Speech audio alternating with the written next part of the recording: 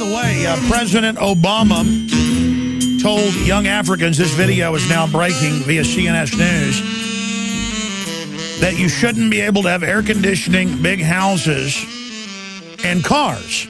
No, you've just got to have Air Force One and have over 3,000 aircraft for military brass and Congress to fly around on, and Air Force Two that cost hundreds of millions a year to run. And one night per hotel for Obama and his entourage is $1 million conservatively. On average, they get $3, $4, $5, $6, and even $10,000 a night hotel rooms. I guarantee you, if I was the president, I wouldn't be doing things like this. But again, Michelle Obama is out in the news saying that she feels like she lives in a really nice prison. Well, yeah, because they spent $2 billion putting this puppet in there. He's owned by the globalist. And so he's an important teleprompter reader. So, of course, they're going to put you in a gilded cage.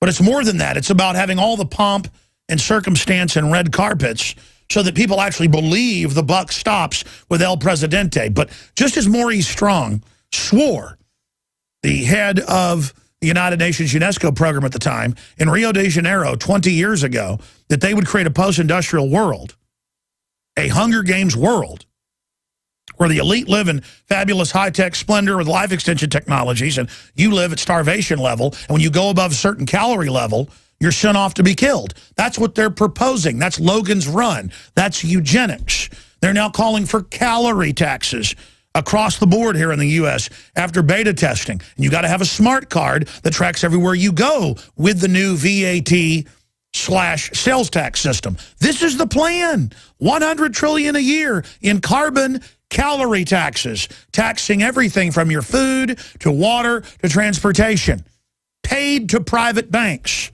Watch the Obama deception, part 1, 5 years old.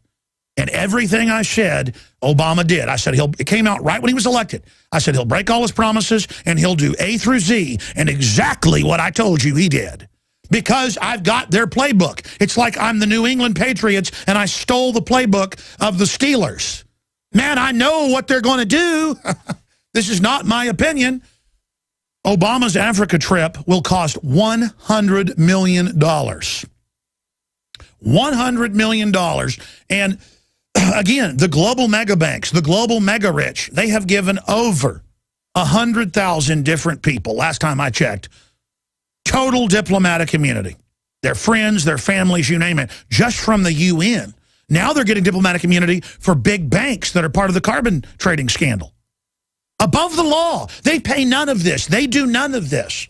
They can do whatever they want. It's taxes on you to them to say that our exhaling, our carbon dioxide is hurting the earth. Let's go to a clip of Obama telling people that live some of the poorest in the world, some of the most wealthy in Africa and in South Africa, but still in the top percent of poorest people, or you say the lowest percent, telling them it's bad for you to have anything nice because you're going to burn the earth up when carbon dioxide has nothing to do with that. And it's been a proven hoax and a fraud.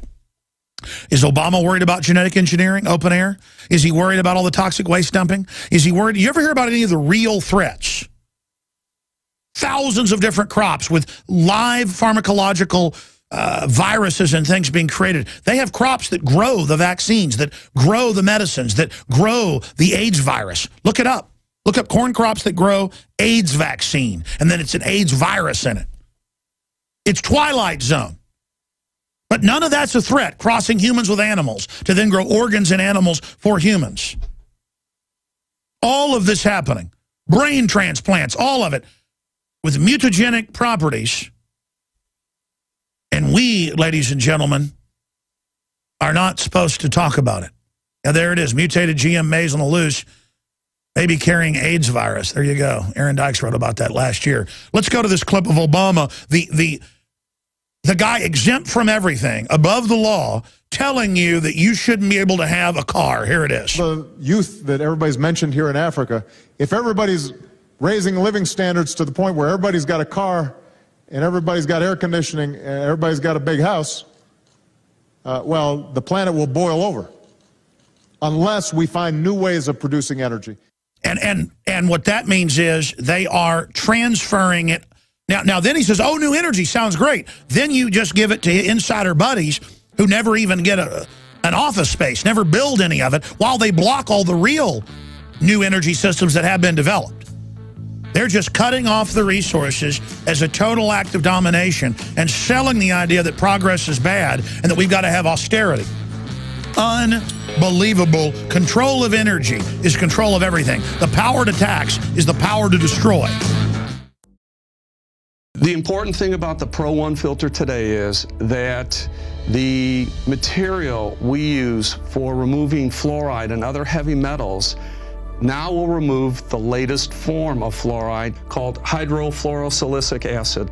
There's no other fluoride reduction filter out there that will remove that type of fluoride. And it's extremely important because today we're hearing more and more cities are using that form of fluoride. We've been having medication forced on us through the water system for quite a while. Most people don't realize it. Most people don't realize the negative effects of fluoride. There's a wide range of health effects that are attributed to fluoride. Bottom line, why should somebody get this new Pro One ProPure filter? The reason to buy the Pro One, it's an all-in-one filter.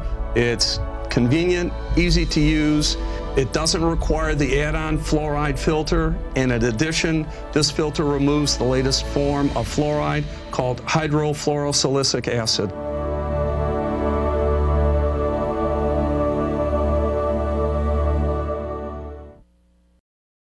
Yeah, the only people that don't pay to play are the globalists, ladies and gentlemen. They're the ones who ride for free off of all of us. And they publicly, in the 50s, 60s, and 70s, put out the Club of Rome documents, Council on Foreign Relations documents. I cover it all in my film, whatistheendgame.com is the bibliography of that film, now 7 years old, where I show how they were going to establish a post-industrial world on calories and energy consumption, and that they would produce the fear stimulus to create a guilt complex. And they said, do we say it's an ice age? Or do we say it's because it's too hot, or that we're going to lose our atmosphere? And they looked at all of these, and they decided, and you can go to any library and pull up the Club of Rome quarterlies, 1962, you name it. I have screenshots of this, and they settled on whatever the warming trend or cooling trend is, we'll go with that. If a hurricane hits, if a tornado hits, if it's getting colder, if it's getting hotter, we'll say it was because of mankind. Because the witch doctors in every culture, I don't care if it was Mesoamerica, Africa, Asia, the Druids in Europe, I don't care if it was the Vikings in Northern Europe all the way into Russia. Russia's really Viking in the West. The Rus, the red hair. If you sit there and look at all of this, they would tell him, the high priest, we didn't have good crops because you, Hrothgar, did not give great enough offerings to Thor or to Odin, and now you must be burned. They would say, yes, I agree, it's my fault. And they could kill whoever they wanted. Every culture. Well, we didn't have good crops at our chalupas. Chalupa is a swamp floating platform. That's where you get the term chalupa. We're going to need double the children to be sacrificed. Woo! Works good every single time. And they even talk about this in the expanded subsections that we have screenshots of Road to Tyranny, of the 1996 Biological Diversity Assessment of the United Nations. They say we need to bring back human sacrifice and war ritually like the Aztecs had to reduce population. And it's all a tool of control. It's the Hunger Games. I described to you a future like Hunger Games before those books even came out. Because all those books are describing is the type of world they want to make with big floating UN fortresses with international troops that can do whatever they want. And I'm going to cover that at the start of the next hour. Raymond Teague, for some reason, is late. And as soon as he gets here, we'll bring him in here, our former Air Force intelligence / NASA individual, good friend of mine for about 15 years. Raymond's actually worked for me for a couple years when he was in between jobs as an engineer. Really smart guy. 71 years old. We like Raymond. He's certainly an interesting fellow, so as soon as he pulls up, get him in here. because if he pulls up and he gets stopped in the other part of the building, they'll all talk to him, and it'll be the end of the show. Now, again, I want to play this clip if you just joined us one more time. Remember 4 years ago, the Copenhagen World Government Treaty, they were saying the UN's going to vote on it without anyone being allowed to read it. But in Denmark, the Danish text got leaked of it, just in Danish, but the full text. And then they had to release the English text, and it said right at double, right at 195%. More taxes on Africa, Latin America, Asia, Eastern Europe, all the poor areas of what the West. Now, they sold it, hey, we're going to get the rich, evil Western countries. And there were massive carbon taxes on the West, but right at double, not 200%. But right at double. 195% of the taxes. And we're paying 100%, they'd be paying 195% of what we were paying. And Lord Monckton broke down the numbers. He's the guy that got the document and got absolutely no credit for it. That's my point. You know, we broke that they're sharing all the NSA data with Europe, and they're spying on us, and we're spying on them, and the governments let each other do that to create plausible deniability, and now that's big news today. Like, we break major news here every day, ladies and gentlemen, but the enemy media is not going to give us credit so people realize the prestige. And I don't need the prestige for myself. You need to know the prestige of the liberty movement. You need to know that we're winning and we're the real media. And maybe we should have events and give each other awards and stuff, because I guess that means something. It's like Napoleon said, men will give their lives away for little pieces of metal and ribbon. And we're the opposite of that surface-oriented propaganda world. But at the same time, I don't think we all realize the effect we're having. That it came out, and we pushed it on this show, and we got demonized in some of the press for actually helping push it out over the edge. Remember, I popped champagne on the air when that document came out? And then the documents came out of them meeting in secret at the UN about how to lie to the public? That was a Death Star blowing up level event. I mean, that really crippled the enemy. That was a devastating victory. I mean, I literally almost rolled around on the ground in pleasure.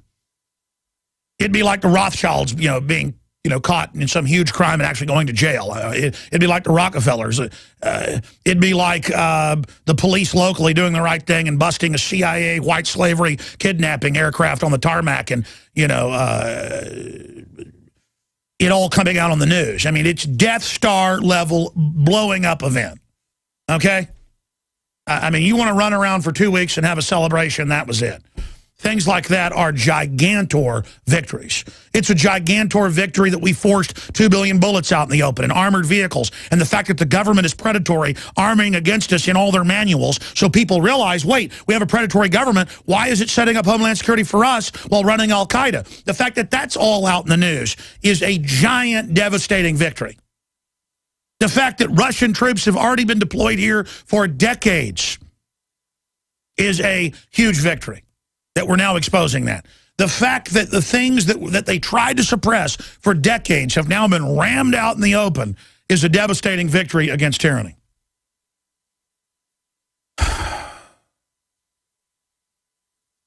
And so now you go to Whole Foods, you go anywhere where people have the right idea to eat organic, to try to be healthy, but then they piggyback the tyranny on top. Every other magazine, austerity, how great it is to be poor, how bad, you know, carbon is, blah, blah, blah, ignoring all the real crises and setting the globalist. Goldman Sachs is the #1 funder of carbon taxes worldwide, the #1 funder of all these fake green initiatives. Go look it up. Because they're the ones that run the carbon trading systems for all the major exchanges, from the Chicago Mercantile. Look at who funds the Bilderberg Committee that's now being exposed in the British Parliament as being, it appears, illegal in the lobbying laws. The two funders, the only two donors to the Bilderberg charity, are Goldman Sachs and British Petroleum. Goldman Sachs, British Petroleum. The Queen of England is the majority owner of British Petroleum. Look it up. And then Goldman Sachs is a Rockefeller, Rothschild arm. Go look at who founded every UN organization, more than 50 of them. It's David Rockefeller. He's been given awards there where they brag about it. His family, who gave him the land. This is a corporate robber baron, global corporate government, get-out-of-jail-free card system where they get to be above the law. UN personnel can be caught shipping drugs in. They're let go. They can be caught with slaves all the time in their apartment. Sex slaves, they get let go. Because they're above the law, folks. But it's not just them. It's this whole corporate anti-free market class. And now they come and say, Africa, you can't have nice cars. You can't have a nice house. You can't have air conditioning because we're going to burn the earth up. When we have the lowest level of carbon dioxide ever recorded right now. It's very low. Let's go ahead and play a clip again. This is so bombshell of Obama saying, unless we develop clean energies, which again, they don't let the real clean energies come out. They suppress those on record and have windmill farms. Austin won't fund totally clean natural gas, has shut down all its power plants it owned. So GE plants make more money. We got to buy money, pay money for Mexican power plants that are totally dirty right over the border. All because Goldman Sachs and others came in and financed the city council people. And General Electric came in, and so Austinites paid double what we paid 5 years ago. I heard them talking about on the local radio this morning. Just incredible crimes being committed out in front of everybody. Do we have Raymond here? Okay. I just saw people walking around in the control room, so I thought maybe that was the case.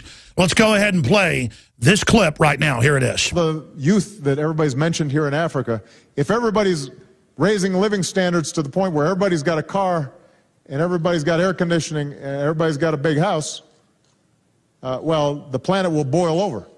Oh, yeah. Unless we find new ways of producing energy. Translation, if you, the American people, the people of the world, don't pay mega banks $100 trillion. Will you guys put in Davos calls for $100 trillion in capital, and then it says it's a tax to private banks? $100 trillion in the next decade, and they're going ahead with it all. Obama signed on to carbon taxes last month, even though Congress shot it down 3 years ago. He just signed an order, and the companies will pay it and pass it on to you. I mean, this is such a big deal, folks. This is such a big deal. What about the right to not have foreign banks rip me off and shut down community paid for utilities that Austinites paid for over the last 70 years?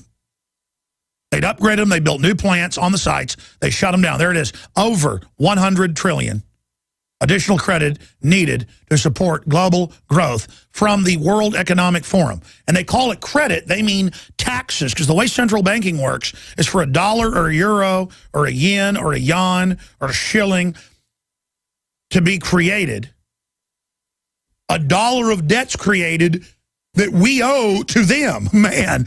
And they can't even take over the world like that. They've got to be able to selectively shut down all their competition. And you don't hear this on the money shows, on the yuppie shows. You won't hear this on Republican shows because either they don't understand it or they're bought and paid for, ladies and gentlemen. I mean, this is so easy to understand.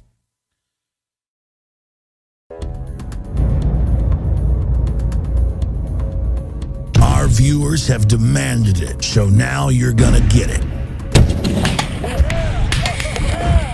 More pro-Second Amendment gun shows in the month of June. What we've learned is you cannot hide behind an I-beam when there's a 50 cal present.